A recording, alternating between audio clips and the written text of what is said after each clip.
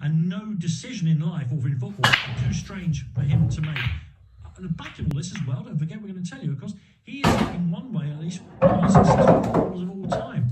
He's one of only 4 players to have scored in 2 different World Cup finals. Certainly the only defender to have done it.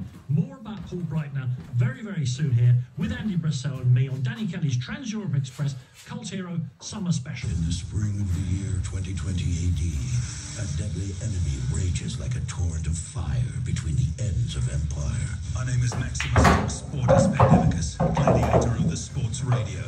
Gird up your loins and battle the invasion of COVID-19, because what you do today will echo in eternity. Top Sport Legion, assume tortoise formation against COVID-19. Show this virus no mercy by keeping a distance of at least 2 meters at all times. That's 6.75 relative centurions. Together, Legion, Talk Sportus can defeat it. Talk Sportus Maximus. On my signal, unleash hand sanitizer. Keep it on, stay informed, and give coronavirus the red cardus.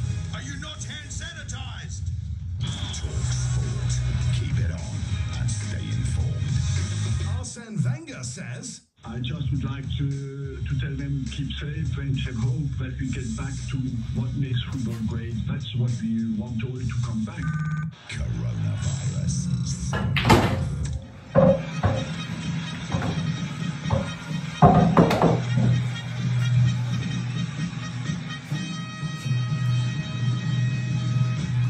Jack Taylor saw enough.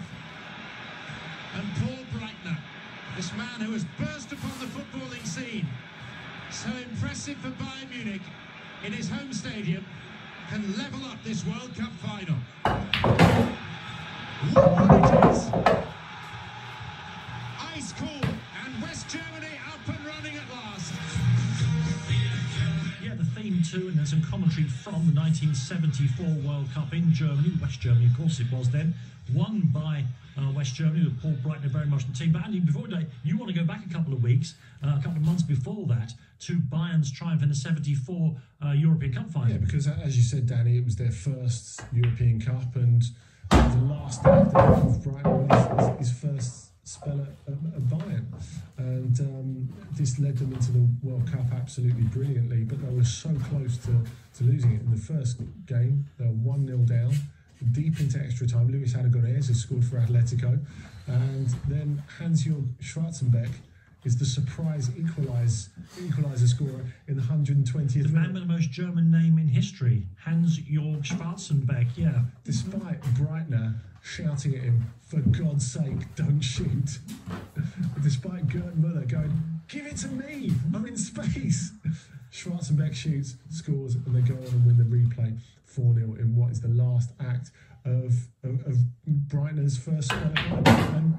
And let's think again when we get further into this World Cup about the relationship between Breitner and Gerd Müller. Sure, I'd love to. The World Cup, of course, is in Germany, but Germany are not favourites for it, despite having the guts of that brilliant Bayern Munich team. Holland are the favourites. They're Cruyff-led total football team. Of course, Cruyff doesn't go to Argentina 4 years later, so this is the moment for Holland to win the World Cup if they're going to win it. It doesn't work out that way.